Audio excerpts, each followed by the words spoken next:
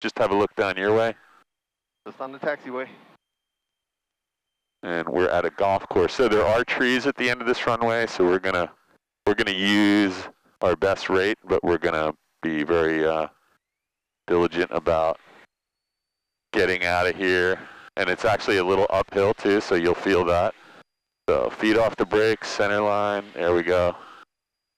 We're gonna need a little, where's the wind sock? It looks right down the runway, so we're probably gonna get right off. You can go right now. Jumpers out over the Penn Ridge Airport. So that wind, let's get back over here, sorry.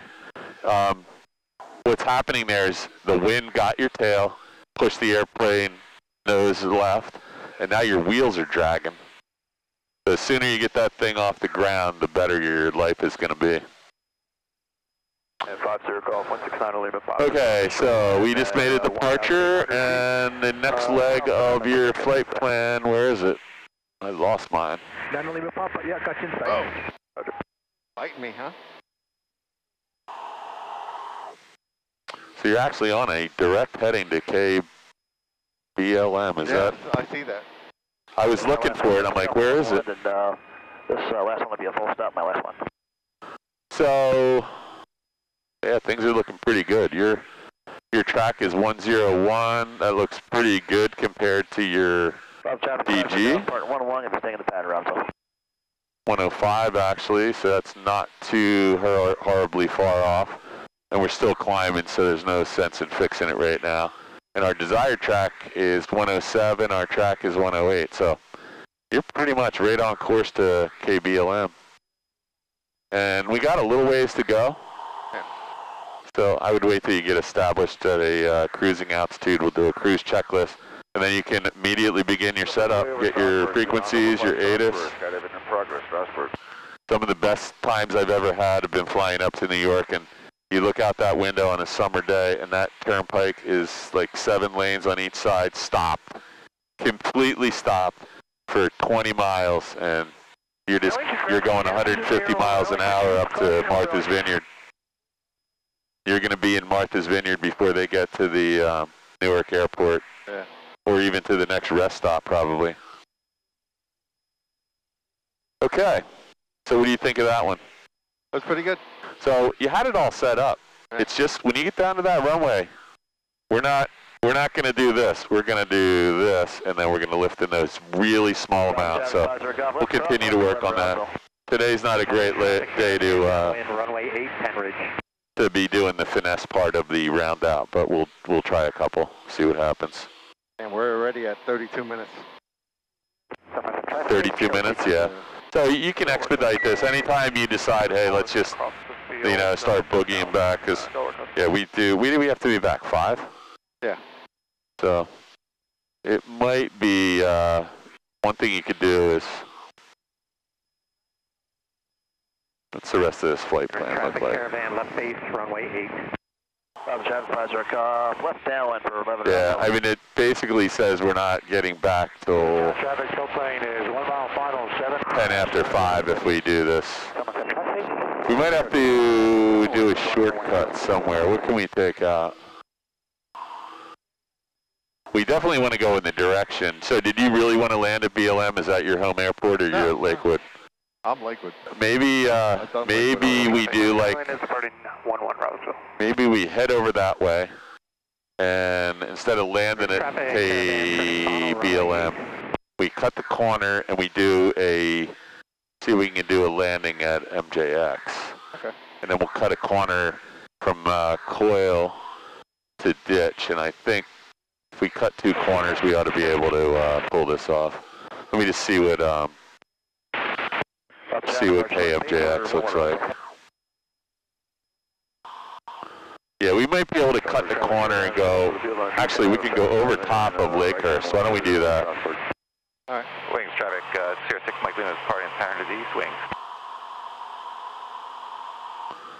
We just have to be a little careful. There's a restricted area in there. So. Was it ground to 4,000 there?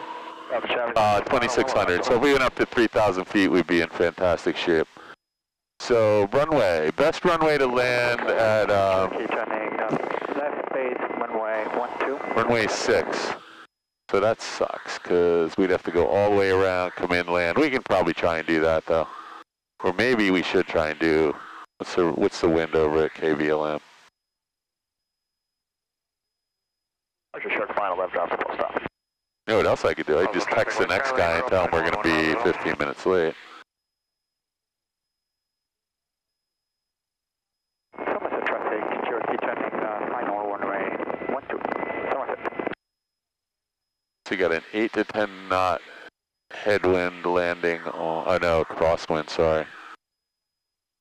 Yeah, we got a lot of crosswind at KBLM on both runways. I think it's like flying W, it's just swirling all around. Why don't we go toward KBLM? We'll cut the corner to avoid the restricted area. We can fly over the top of Lakehurst Naval Air Station. We'll overfly and enter a 45, or actually overfly and enter a direct downwind for runway 6. We'll do a touch and go at KMJX. That's a nice long runway, and it looks like the wind is not so variable there. And then you can take off and head back. 3,000. Hey, if you want to, I said we could climb above this and see what it looks like. By the time we do that, we're actually gonna be past here. So MJX, I think it's 1228 or 1227, right? 1227, so you can put 1227 in the frequency box in the standby, and we'll get that set up. The AWOS 3 down there is 119.875 when you're done, so you can go ahead and put that in. Yep. You can put 119.875 down there. Which one tuna? This one? No, that's comms. So, yeah, this one's your tuner. I'm sorry. How do I get it on this one? No, you were doing the right thing. So it's 119.875. Skyhawk 30, Julia Alpha, base Heritage. 10. And then hit the flip-flop switch when you're done. And so this is a comm nav radio, so if you want to listen to the nav frequencies, you just touch the nav button down here. And if you want to get back to the comm frequencies, we just touch the comm button, which is right. It says comm up here, you see it? Yeah. So these two buttons just change whether this radio is for nav or comm. So I would say, are we legal right here, do you think? We're got to be 500 below. Yeah, so let's, just because we already saw that C-17 at McGuire. Yeah. Let's just make sure we're not the surprise that they encounter. Let's go. I mean, they all have TCAS and radar, but let's be legal on the way out here. So we can just go down to 2,800 feet or something. So we got to take a little power out to pull this off. Just come back down to the bottom of the green arc. And you just put your nose down just a little bit. We'll go back down to 2,800 feet. Unless you want to go on the top of this. It might be kind of interesting just to see what it looks like. Cause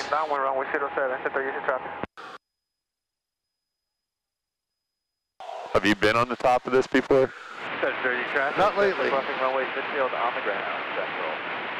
We'll do it someday when we got a lot of time. We can go up there and fly someplace. Okay, so you're descending at 500 feet per minute. You're at 2,800. Let's go to like 27 or, oh, well, actually, sorry, we're going over Lakehurst. We got to stay at least at 27. All right. Yeah, so let's hang here. This looks okay, right? Pretty close. I think by the time we do get to Lakehurst, we'll be away from these clouds, I hope. Yeah. We're to the north of Lakehurst.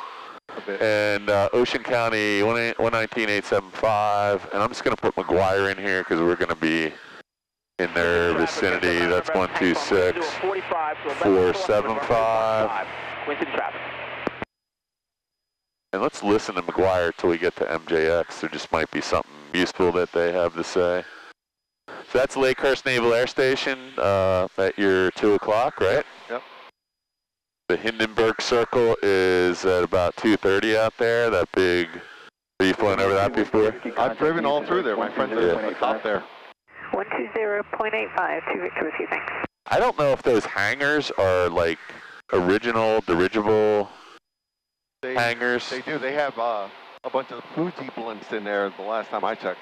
A bunch of what? Fuji blimps. Really? Yeah.